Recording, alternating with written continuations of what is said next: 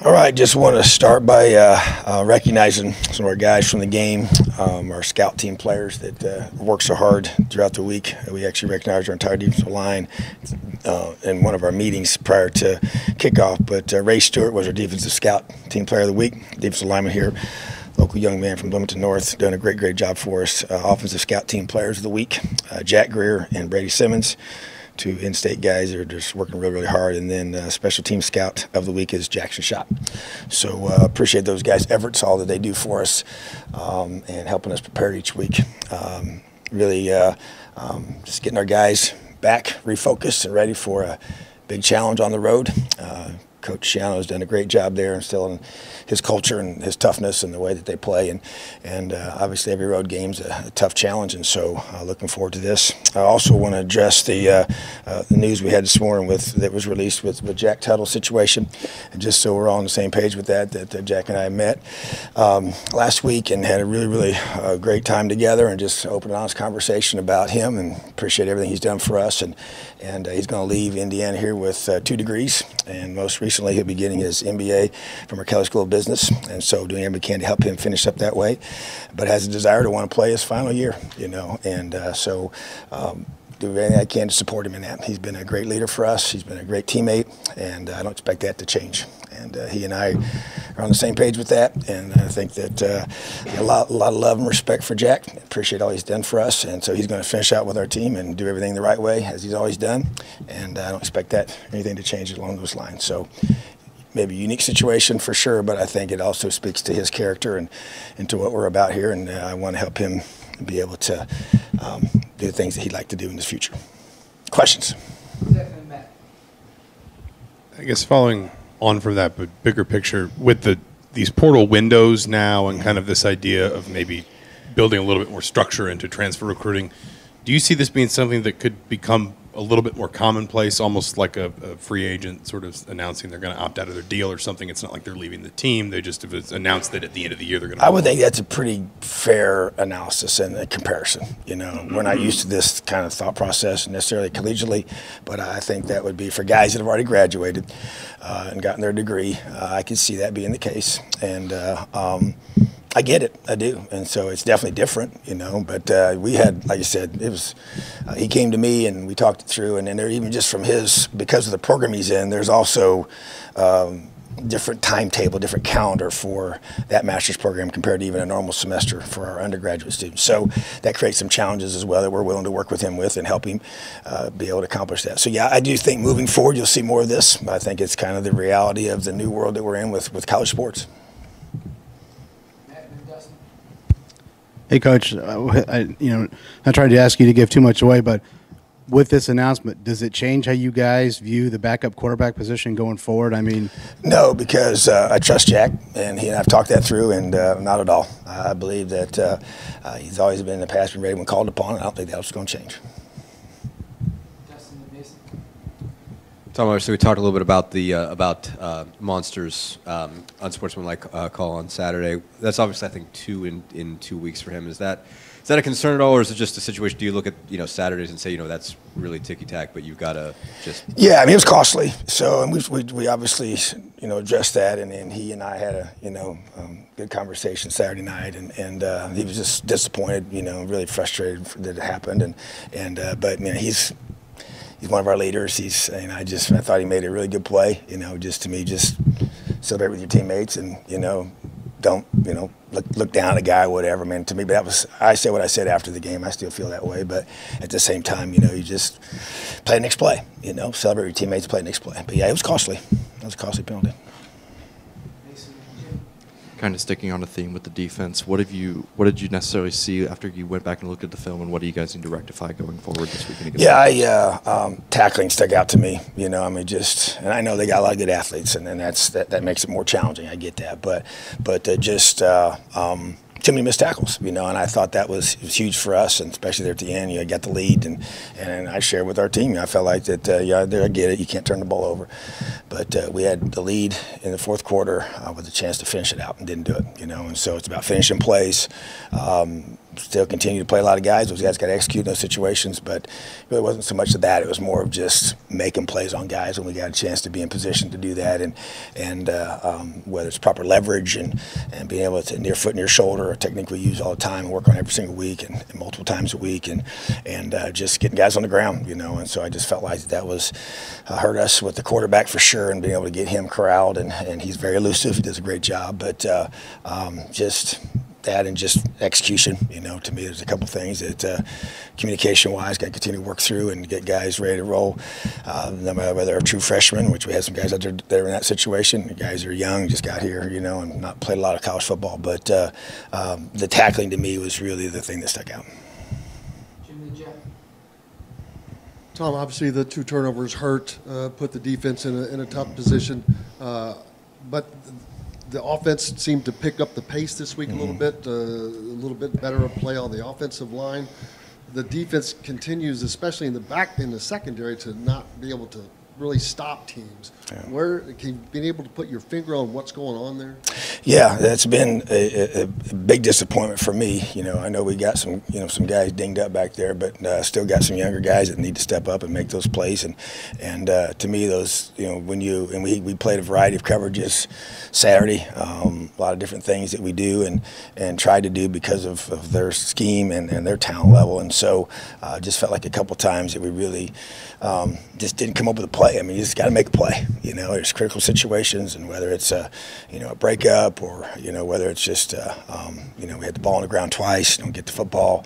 That hurt us. Those have been huge. One was following our first offensive turnover to start the game. We had the ball on the ground, guys' hands on the ball, didn't come up with it, and just also feel like we tried to make a couple adjustments on certain things, and it's been to me that's a team, a unit that I wanted to be the strength of our defense, especially with Cam being out now. Those guys got to keep stepping up even more to be able to take some pressure off the linebacker core, and so that group needs to continue to rise up. We got a lot of veterans in that group. Good Lord willing, we're going to get Jalen back this week. That's the hope, and that will definitely help for sure, give us more depth there. And but at the same time, I love a lot enough guys on that field that played enough football to be able to finish out. And so I just really, really frustrated by that, sick about that, because I felt like that's really where we let the game slip away. Was we didn't finish them off on our defensive side of the ball. And I told our team that this morning. It was on the defense. Hey, Tom, you just mentioned finishing, and I think on Saturday you said how that can also be like a mentality that's built in a team. How can I guess maybe when you look at teams in the past, how did you build that finishing mentality? And at this point in the season, how can you try to apply that to this? We got to flip the script, because we started that season doing that, and then these last several games we have not. And I know, obviously, you're playing really good football teams with good players, but at the same time, it starts in practice. We actually showed a clip. The very play that they scored one touchdown on was the exact play, exact formation, same part of the field, same everything that we did a walkthrough rep on the day before. And so just continue, and we didn't execute it, on getting off the field in that situation or stopping the touchdown. So, but it's got to translate from the practice rep, the walkthrough rep, to the game rep. And so to me, we're going to continue to evaluate, making sure we're keeping things simple enough so our guys can execute them. A lot of guys can execute them, whoever's in the combination, because as the game wears on, you get different. Like you got a guy like Jalen out, so then now it's his backups playing, and then his backups behind him, and those guys are playing both, a decent amount of reps. So now that's really your third guy. So those guys got to be communicating. They got to be able to execute the calls, whatever it happens to be, doesn't matter. And so we're just trying to continue to find ways to simplify that for those guys so they can finish those plays out, because it becomes an expectation when you do, and it becomes a source of doubt when you don't, and that's where you gotta. I think we got too many guys that are just a little unsure, maybe, and we got to eliminate the uncertainty of them and making sure they're playing with that level of confidence, because I think that's what it shows out in those critical plays at the end of the game.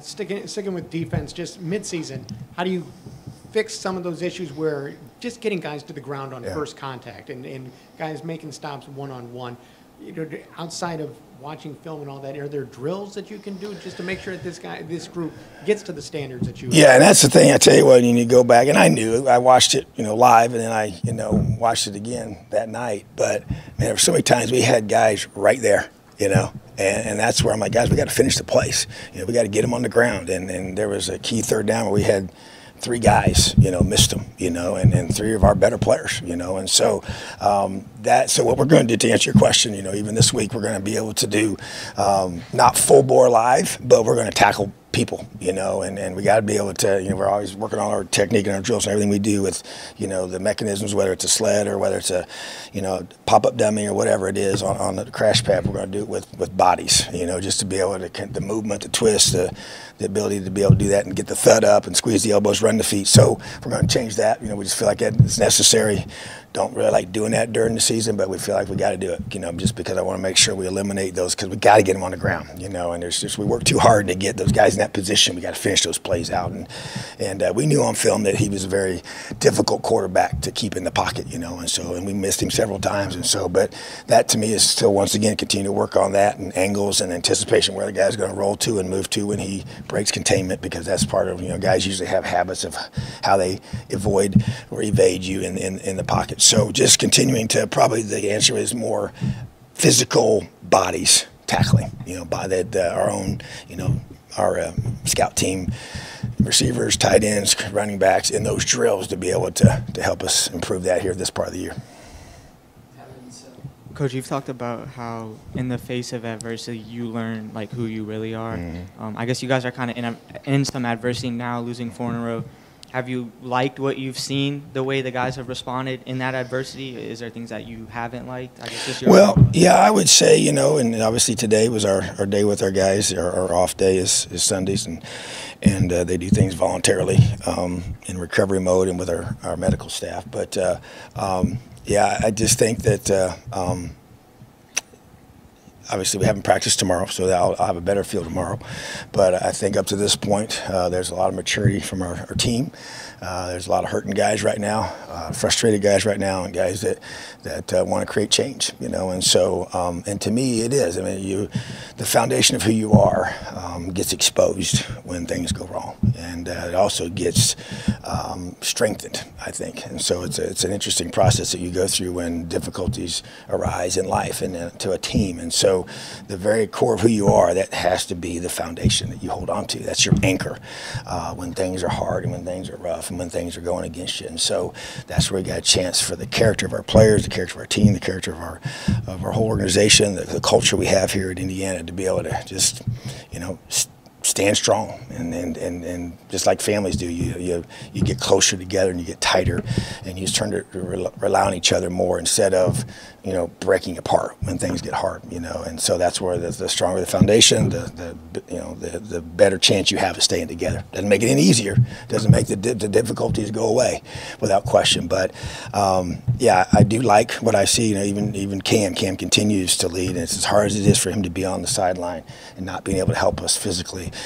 He continues to lead and address the team even again this morning, and so just going to continue to build off of those things and those guys and those leaders on our team, and continue to help really grow the younger guys, because they've not been through this before, or guys that have been other places in the past, to teach them how we stay together during these difficult times and continue to fight and battle and play hard for each other. So still a lot out there for us to play for, and that's, our guys understand that, and bottom line is we got to be able to continue to learn from our mistakes and press on. We did some positive things on Saturday night, but not enough, and I think our guys recognize that, and we're going to continue to point those things out in a very appropriate way when whatever intensity is necessary to get the result we're looking for. And obviously you want to create change, you got to change something you do every day. So we're changing schedules, changing this, going to change game day, we're going to change things up to continue to try and get the best physical and emotional response out of our guys. At this point in the season, over just past the halfway point, how would you assess Connor's play and what he's brought to your offense? Well, I would say, even Saturday's game, the 2 costly picks, and obviously there's many variables that go into those, but that's a negative thing, without question. We all know that. It was very costly. But outside of that, he played really well, and so you can't just throw everything out because you make a couple mistakes, but you obviously got to understand those mistakes can't be made, and it's not a one-person mistake in some of those, but at the same time, that position demands that, so, and I think that's kind of been, the way he's beginning to, I think we've seen improvements All right, but I also want to make sure that we're doing a great job of protecting the football. I think that's one thing we've always said, and that's why we work so hard on ball security for every other position on offense, and that is, having the ball, in the proper hand when you're running up the sideline to the sidelines to my left, the ball's in my left hand. That's just a fundamental thing that we emphasize all the time and didn't do it. But for Connor, to me, it's continuing to show tremendous toughness, just being able to be so steady in those areas, but just got to continue to grow. And I can see him, make some adjustments with us and get better and play better and do some good things and give us an opportunity. And the thing about it is, we've had opportunities in every one of these games to be in position in the fourth quarter to go win a game, and even you think back to, the Cincinnati game where we dug such a big deficit, we had a chance to go score, to get it to a one-possession game in the fourth quarter. And so every game's been that way. And so whether it's been on the road or at home, and so you got to, he's given us those opportunities, I believe. At the same time, we got to finish better. We got to eliminate those kind of mistakes. And so I would say that there's definitely been the good and the bad, but at the same time, we're growing together, and we got to continue to get better, and we got to finish. We got to finish as a team, we got to finish as an offense, we got to finish as a defense. I feel like we've probably asked you this before in some context, but with Rutgers specifically, they're coming off a bye week. They've also got a new offensive coordinator. I'm sure they're not going to make wholesale changes, but how do you parse getting ready for a team when there's a lot of film out there, and obviously they've struggled offensively recently, but trying to figure out essentially what they might do differently? Yeah, that is the challenge, and so we seem to be getting many opportunities to figure that out, so. You don't really know. So you got a new, you can't just change your whole system. We get that, but they do have a bye week. Like I said, this happened to us in the past here this year. So there will be some new things you're for sure going to see. Quarterback position for them has kind of probably been their issue, and just keeping guys healthy and having certain guys in there. And so don't really know who that's going to be. That's probably the biggest question mark. So then you kind of go back and you got to have some different thoughts about each guy and what his strengths are and what he brings to the table. So you're kind of going through that process right now, figuring out what do you think they'll do to maximize those guys and those roles when they're behind center. So that to me is the biggest challenge. And so it's a lot of unknowns. So once again, the first couple series are going to be big. We're not really 100% sure what we're going to see. So we're going to have to be able to be really, really good coaches and adapt and adjust on the hoof and put a game plan together that has the ability to do that adaptation for our guys from the sideline when the game gets going. Coach, it seems like over the last few weeks, Emory Simmons has been a little bit more involved. I know some of that's because injuries and DJ being out, they kind of play that same spot. But I guess how big has he been, and kind of have you seen him grow, as the season's gone along? It's been encouraging. He's playing the way I expected him to play. As we all know, he's the guy we recruited the first time around, wanted him here several years ago, and finally got him here. And just his confidence continues to grow. Made some big catches for us, big plays. I just love his mindset, man. He's just such a worker. I mean, the way he is every rep is just exactly how he practices every single day. And guys have stepped up in that room, and DJ is getting healthier all the time, so that's a very positive thing for us. And just trying to get those guys healthy in there and ready to roll. And Cam's getting back to health again. Made some big plays for us, obviously. But really, really excited for and happy for Emory. He's just such a great young man that I really have a lot of confidence in. And he's now playing at the level that I expected him to. Coach, we talked to Connor, and he said the difference about this team is that they know they're good. Is that kind of the attitude that you've seen from the guys after the course? I do, and I know people can, whatever you think about it, we've obviously, lost 4 in a row now, which is not positive, but you get to decide how you think, and each person gets to decide how they respond to adversity, and I do believe our team thinks that way, and which makes it more frustrating, without question. But at the same time, if you don't believe in yourself, why should anybody else? And so our guys understand that. We've done enough good things each week to recognize that. But it also comes to the point in time you got to say, okay, we gotta find ways to finish out games, And but I do feel like that when you look in their eye and you watch how they prepare and you watch how they approach their weight room today, which is I think a pretty telltale sign on a Monday morning after a tough loss, and you come in, you see how are they going to work in that weight room with our strength staff, and I use that as our litmus test in a lot of ways, because sometimes it's when because I'm with them first before we go into the weight room, and we do it separate. So offense and defense is separate. So you know, you don't always get a great read when you're just talking to them, you know, that first time. You can tell some things, but that to me is really the key, and that just showed me that these guys understand, you know, what's in front of us, and they're a resilient group. They're a very tough minded group. We just got to, you know, find continuous ways to play better, to finish. You're playing against really good people. I think the Big Ten has always been good since I've been here.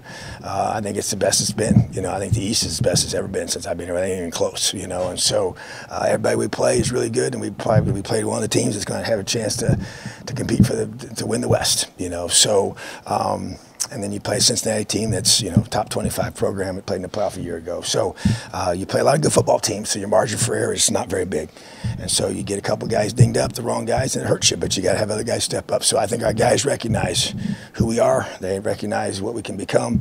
And obviously the clock's ticking. So that's where you just understand that there's a brevity to this, and the guys recognize that. We got a lot of guys, and we're trying to individually challenge them, and they've responded. So we just got to stay together, keep fighting, and finish this thing off right.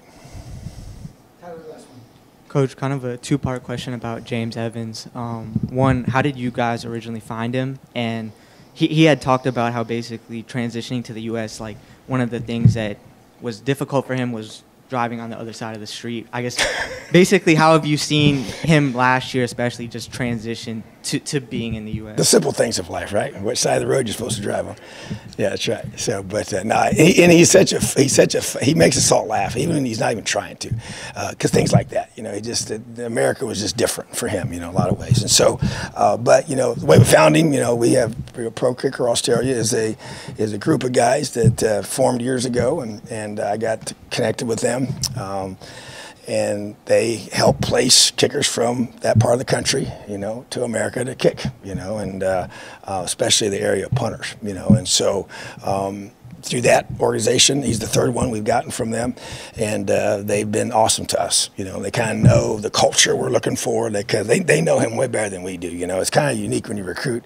You know, you always have to figure out who they are, but when they're halfway across the world, it's really difficult, you know, to really know them. You don't really have that, you can't go visit them, you know, that kind of thing. And so I got to trust them, that they know what we're all about here, what we're looking for academically. We want an academically focused young man, as well as a guy that's going to work the way we want him to work, and handle his business off the field the way he needs to do that, and care about things we care about. So, you know, they told me when they had him, they said he's raw, but they think this kid's got, you know, NFL potential, you know, the leg strength wise, and so we've seen that, you know, and he's playing more consistently now, which is the word he chose for this whole year for himself personally. So, but knew he had a strong leg, and so what you do is they send us video.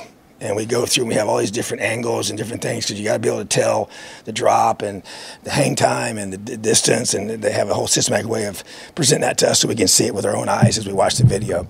And once again, there's trust involved, you know, and I believe that he's actually, because you don't even know who they are, you know, so it's not like you're saying, is that really going to be the guy that we watch kick? Is that the one we're going to get sent? So it's kind of like you put your order in for, you know, over the internet. But at the same time, he's been everything they said he would be, you know, and he definitely had to learn. I mean, he had to figure out how to wear pads. He had to figure out what it was like to kick a ball with the helmet on. And now they do practice with the helmet on. That's one thing they do in their training. But wearing all the pads and getting some people running at you and trying to block your kick, you know, that's totally new to him, you know, and the game itself is totally new to him. So, but yeah, just an awesome young man that has a very live leg, and we're seeing more of that each week, and that needs to continue. We need him to be able to help us flip the field and do a great job of you know, being a great special teams player. So that's kind of how we found him, and he's not disappointed. Awesome. Have a great day. Elio.